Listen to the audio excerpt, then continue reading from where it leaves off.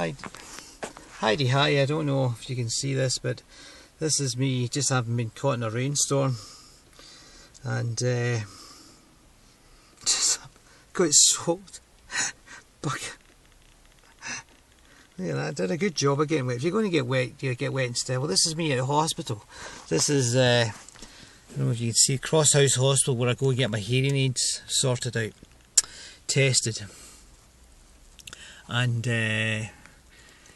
this is one of the top places for hearing aid specialist places in the country.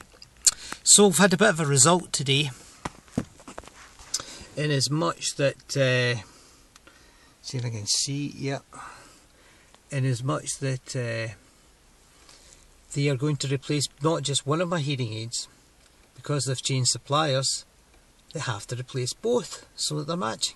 So I got two impressions taken, my right and my left, and within a few weeks, well, it could be a couple of months, but never mind, I will have two spanking brand new digital hearing aids. So we've had a bit of a result today. They're going to contact me as soon as they're in, and we'll get them checked in and then programmed by computer for my special requirements. So I've requested that there would be non-squeaky ones so that they don't make any noises when in close contact with someone. My face going red.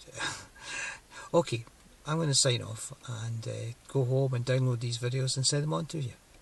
I do love you beyond belief, and it's really great when we get our chance to talk, and I look forward to every conversation. So hopefully we'll get a chance to talk to you tonight and have more conversation. Love you big time. Bye for now.